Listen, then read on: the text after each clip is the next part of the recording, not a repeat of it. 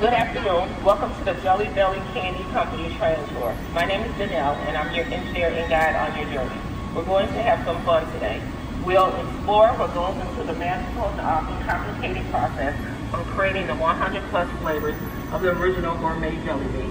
Before we jump into candy making, Candy Makers is a pretty cool machine. We want to share a little more about how our company came to be. Did you know that our company is family owned and operated?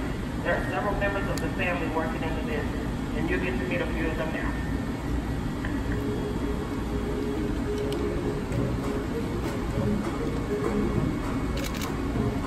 Welcome to Jelly Belly. Thank you for coming on the tour today. We are family owned and operated with the 4th, 5th, and 6th generations working in the business. Hi, I'm Bill Kelly. My cousin Herm Rowland and I are 4th generation candy makers. I'm Herm Rowland. My cousin and I share the same great grandmother, Gustav Rowland. Hi, my name is Ryan Rowland Jr. Hi, I'm Ryan Rowland. My name is Christy Rowland. I'm Lisa Rowland Brazier. I'm Trevor Parkinson. I'm Gail Parkinson. I'm Becky Joffer. I'm Andy Joffer. I'm Justin Joffer. I'm Chris Rowland.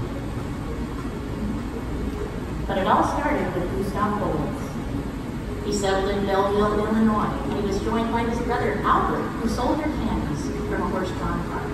Gustav's sons then entered the business, and in 1898 they formed their own candy company. Over the years, we've had multiple factory locations. Midland Park, New Jersey, Kansas City, Missouri, Brooklyn, New York, Rochester, New York. We opened these factories to meet local demand.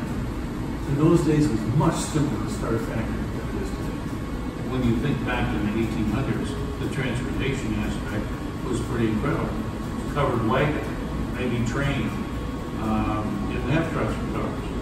So they'd build a factory in the place so that they could take care of the regional area. Candy corn and mellow cream candies carried our company through 2 world wars and a depression. In the 1960s, they decided that they needed to diversify our product line. So around 1965, we began making jelly beans.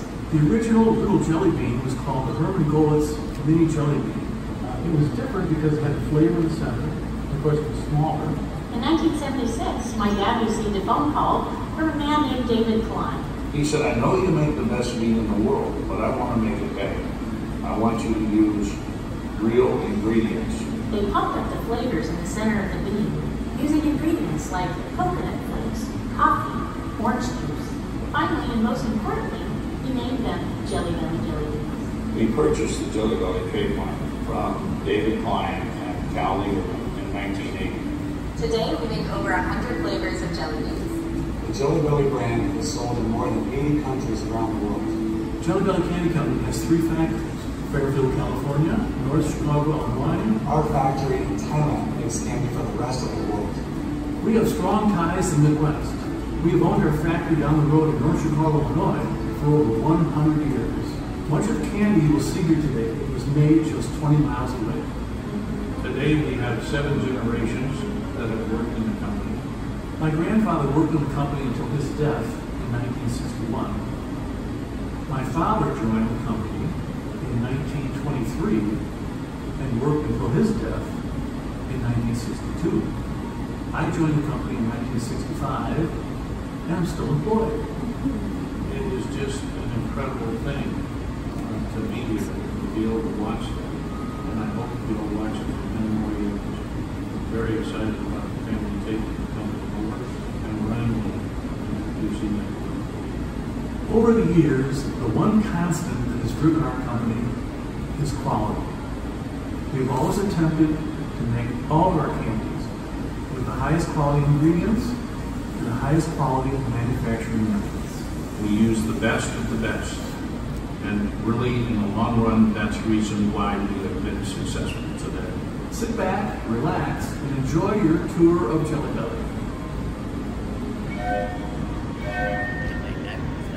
You've probably noticed the Jelly Belly art pieces we have all around our visitor center. Our private collection of art includes more than 60 pieces. We have an artist in residence, Kirsten Cummings, who we commissioned to make these works of art. She places each bean by hand, and it can take around 75 to 100 hours to finish one piece. Each candy mosaic is made from approximately 10 to 12,000 Jelly Belly beans. Now our company wasn't the first to make jelly beans. The earliest known reference to jelly beans that our art division has found is from the Civil War era in 1861 in Boston. A man named William Scraft promoted the sending of jelly beans to soldiers in the Union Army. We didn't bring jelly beans to the market until 105 years later. Today, we make around 15 billion every year. Let us show you how Jelly Belly beans get their start.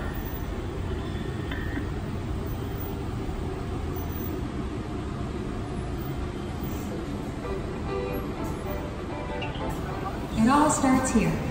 This is where the center of a Jelly Belly jelly bean begins. You know what they say, if you can't stand the heat, get out of the kitchen. Our kitchen is pretty toasty, and there's a reason why it's so warm. Candy makers create what's called a slurry. That's a hot liquid candy mixture made with water, sugar, corn syrup, and cornstarch. Each Jelly Belly bean might start out with the same 4 ingredients, but each flavor is unique with its own special secret recipe. Large kettles are filled with the slurry before candy makers carefully and precisely add flavors and colors to bring each individual flavor to life. For example, peach puree is added right to the kettle of slurry here. Real ingredients like this are used whenever possible to flavor and color what will become the center of the bean. For example, we use real blueberry puree for blueberry, real coffee for cappuccino, and real chocolate for chocolate pudding. The list goes on, as you can see. In many cases, additional flavor and color are added to create the most accurate flavor possible. The slurry mixes together with all this flavor and color. Before it moves on to the next step, candy makers ensure consistency between batches by testing small samples on boards like this one. When it's all said and done, they will have crafted 400 pounds of slurry in one kettle. That's enough for 200,000 centers, or 9 trips to the top of the Empire State Building. That's a lot of jelly beans.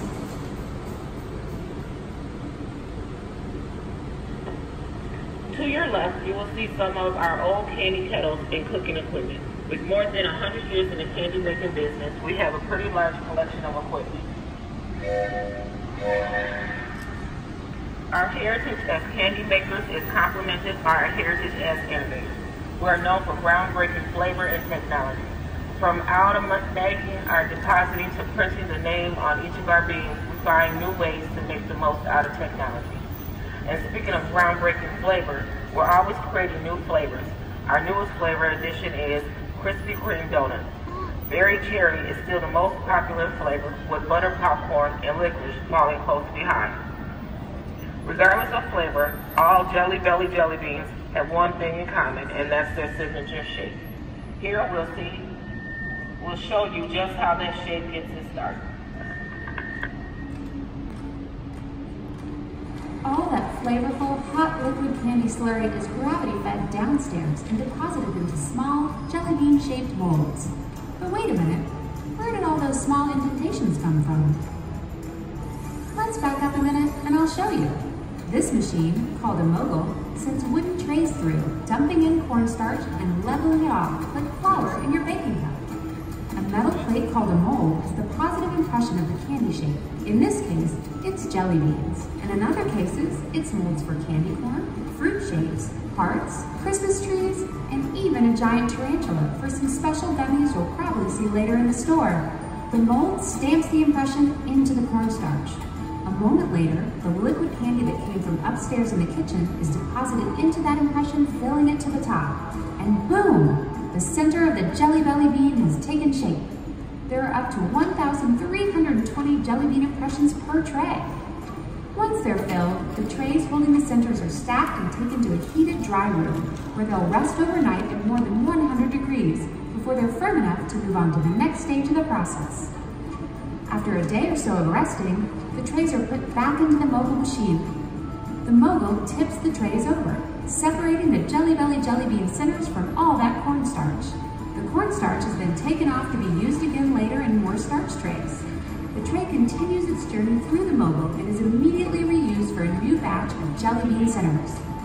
As for the newly freed beans, well, their journey is far from over. There's a little bit of jostling, a steam bath to make them a bit sticky, a sugar shower to give them a layer so they don't all stick together, and finally, they're on their way to rest again.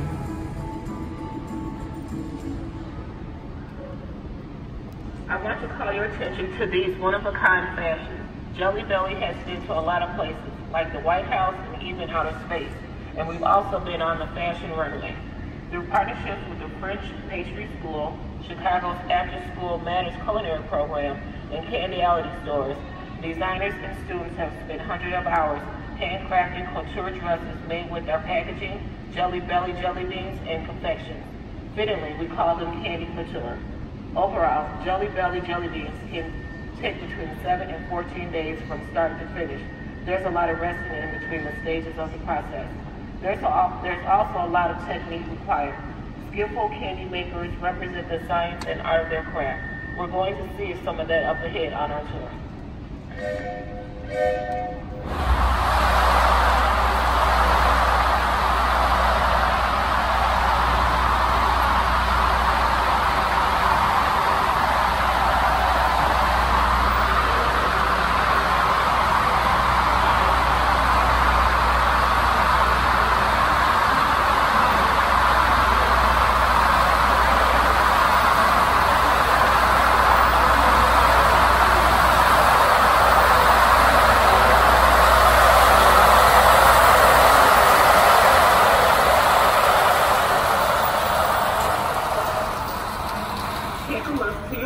You'll get a sneak preview of what we're about to see in this next video.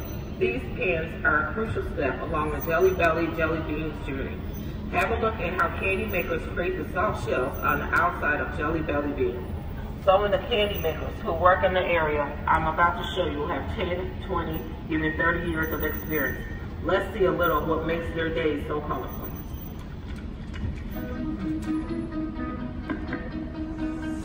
This is where the magic happens. All those metal drums you see, the ones that look like miniature cement mixers, have a big job to do. Candy makers tumble 250 pounds of chewy Jelly Belly jelly bean centers in these spinning drums, adding flavorful and colorful syrups and sugar. The combination of alternating between these ingredients and all that tumbling builds up the outer soft shell of the Jelly Belly jelly bean, and most importantly, maintains that Jelly Belly signature dimple in the bean. This is where the science of food meets the art of candy making.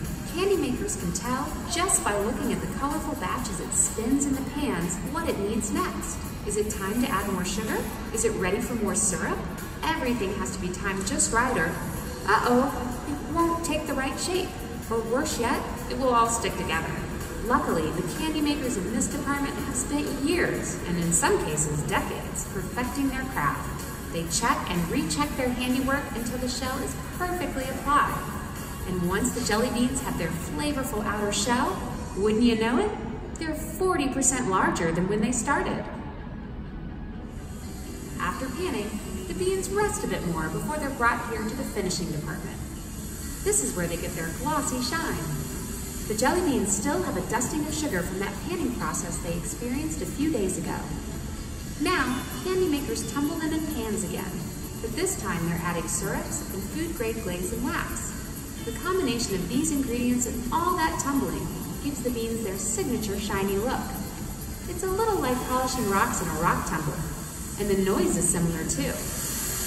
380 pounds of jelly beans per pan are helped in the drying process by the attached blowers. Once the beans are nice and shiny, workers unload them into trays of 25 pounds and stack them on carts. And then it's time once again to rest. The stacks of colorful jelly beans are a picturesque reminder of just how many different true-to-life flavors there are. When this entire area is filled, it can hold more than 200 million jelly beans. That's enough to stretch from our factory in Fairfield to our other factory in North Chicago, Illinois. You are learning a lot about Jelly Belly beans today, but we also make more than 50 other everyday and seasonal confections such as gummy bears, candy corn, and Dutch mints. We even have a line of USDA certified organic jelly beans and fruit flavored snacks. Let's watch how the candies find their way home. Welcome to the packaging department. The beans tumble around a bit, and as they do, are moved toward the back of this very large metal drum. There, two specially devised screens await them. The first is sized so that any candy that's too small to be the perfect Jelly Belly jelly bean falls through. The second screen allows only the perfect sizes through. As the beans tumble, they either fall through one of the grates, or if they're too large to fit, they're kicked into a container at the back of the drum. Those pieces are still perfectly tasty, and will soon find their candy destiny fulfilled as belly flops. You'll find them in the store after the tour. The right size beans are ready to receive their logo. Grooves just the right size and shape to fit a jelly bean collect the beans as they feed in.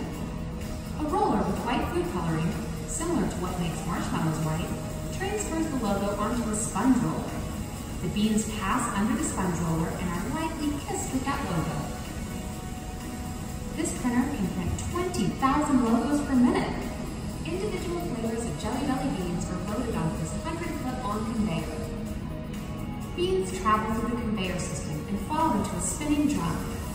All this tumbling mixes those delicious flavors together to form an assorted mix, be it 49 flavors, 30, 20, sours, bean boozled, tropical, you name it. This is how we mix up all your favorite collections. Each mix and package size has its own calculation and ratio of flavors needed to ensure you end up with as many different flavors as possible in your bag. All those true-to-life flavors of Jelly Belly jelly beans are loaded in giant pans and lifted by forklift up to the tippy top. One of those giant containers holds about 1,700 pounds. Colorful Jelly Belly beans are weighed and dropped into newly formed bags, which are then cut and sealed around the candy almost immediately. With hundreds of bags and boxes flowing out of here every minute, it takes a lot of knowledgeable people to keep it running. Jelly Belly machine operators and mechanics are constantly helping to modify, fix, and maintain these machines. And workers are busy making sure everything runs smoothly and is packaged and sent out properly. Let's take a look at the long journey a box takes to ship out to stores near you.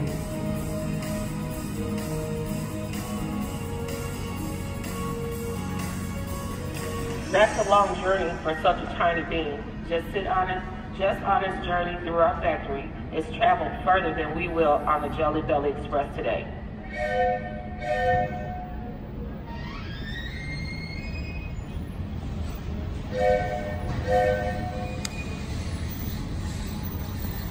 Well, folks, some may say we're in the home stretch now, but I say we're on to bigger and better things. Although we can't eat these giant jelly beans, and trust me, our bad, did you know that if the 15 billion Jelly Belly jelly beans we make each year were laid end to end, they would circle the earth more than 5 times?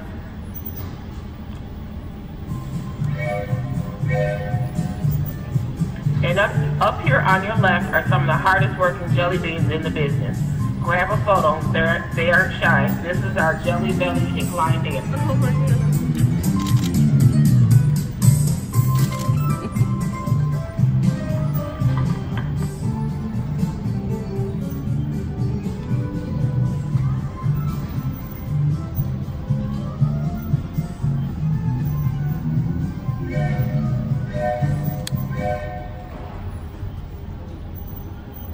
Before we get back to the station, let me show you one more thing. If you order anything from our website, jellybelly.com, all orders are processed, pulled, and shipped to all 50 states from right here.